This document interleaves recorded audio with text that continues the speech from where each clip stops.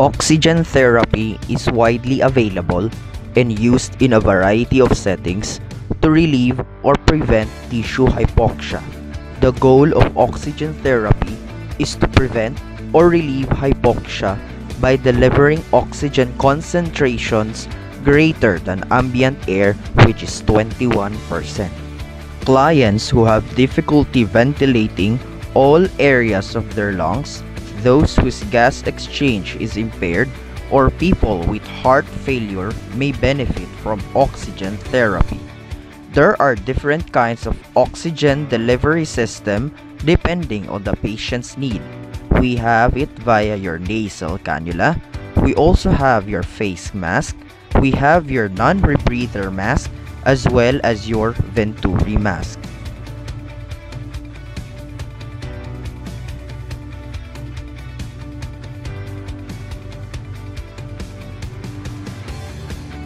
Preparatory phase: provide privacy to the patient.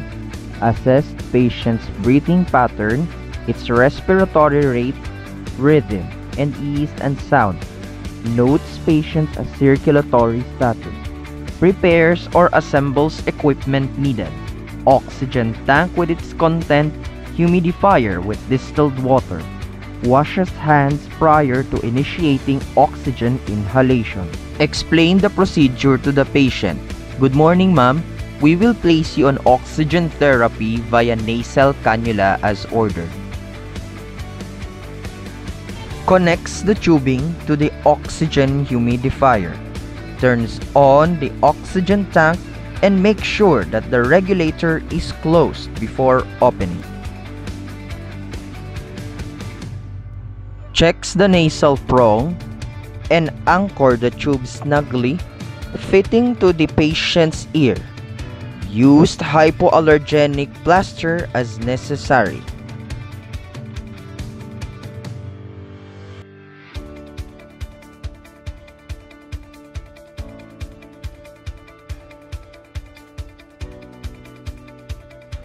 Regulates the oxygen flow meter as prescribed and make sure that there are bubbles in the humidifier as the oxygen flows through. Document the procedure done.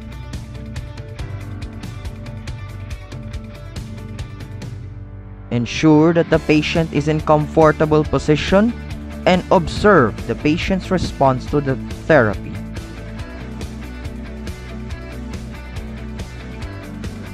Wash hands after the procedure.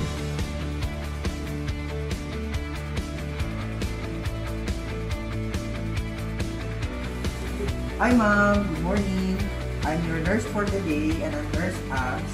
So according to the physician's order, we need to place you on auto support via face mask. Is it okay ma'am? Okay.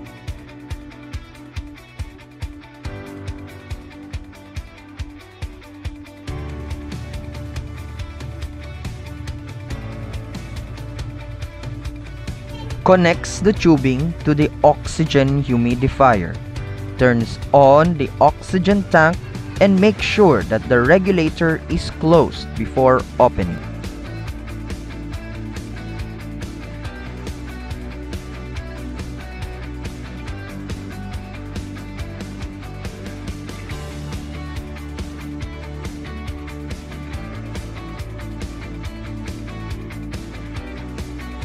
Regulates the oxygen flow meter as prescribed and make sure that there are bubbles in the humidifier as the oxygen flows through. Ensure that the patient is in comfortable position and observe the patient's response to the therapy.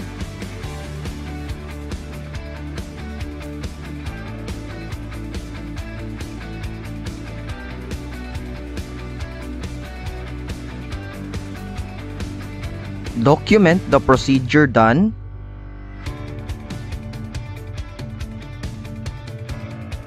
Wash hands after the procedure.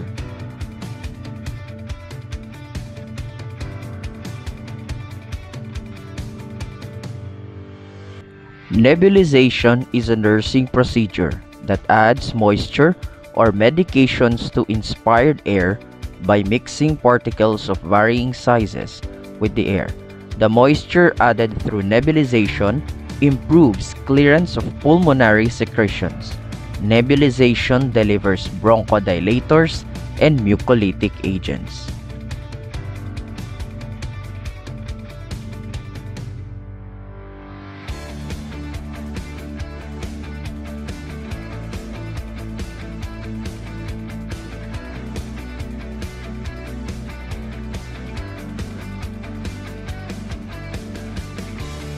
Preparatory phase, provide privacy to the patient.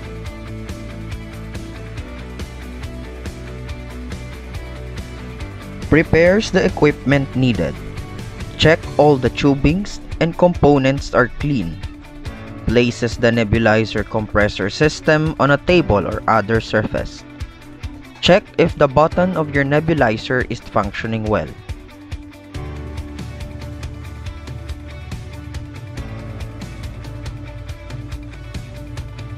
Prepare the nebulization kit and the medication to be administered via nebulization.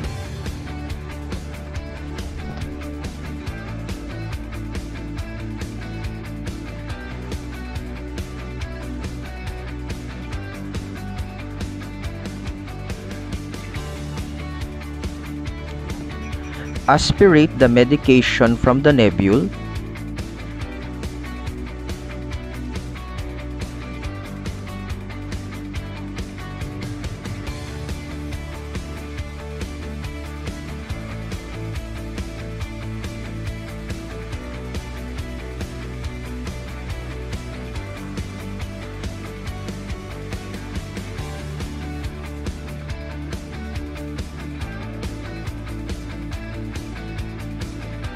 Unscrews the nebulizer cup and pours medication per doctor's order. Screws or reattaches cup by turning clockwise.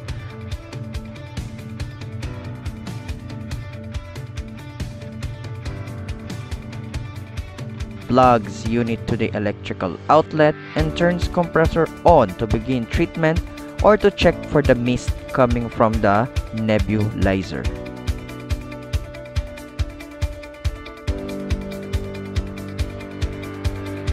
Instruct the patient to exhale. Instructs a patient to keep a deep breath from the mouthpiece. Hold this breath briefly, then exhale. Observes expansion of the patient's chest to ascertain that he or she is taking a deep breath. Instruct the patient to breathe slowly and deeply until all medications is nebulized. For aftercare, do not forget to press power switch off and unplug the unit from the electrical outlet when treatment is complete. Encourage the patient to cough after several deep breaths. Teach breathing exercises. Disassemble the nebulizer chamber and clean the component with warm water and cleaning solution and let it air dry. Wash hands and document.